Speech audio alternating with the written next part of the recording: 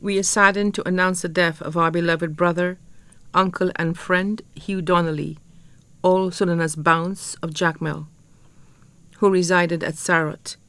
He passed away at the Victoria Hospital on Saturday, August 11, 2018 at 5:03 p.m.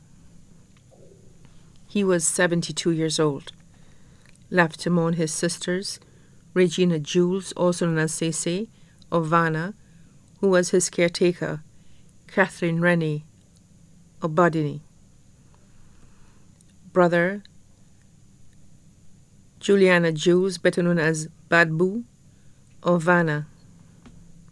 Nieces Dahlia Jules, employed of Financial Intelligence Authority, Chanel Jules in the United Kingdom, Emma Jules of Badini, Marika Emmanuel of Bexo, Lisa John of Deriso, Soraya Edwin, also known as Baby of Canada, Glenda Donelly, employee of Windjammer Land and Resort, nephews Christopher Jules in Canada, Nigel Jules, employed of Carnival Cruise Lines, Duncan James of Boisden, employed of Sandals Halcyon Beach Resort, brother-in-law John Baptiste Jean-Baptiste of Vanna, who was his driver during his illness, close friends Kaya of Sarot, Lambert of Sarot, community health aides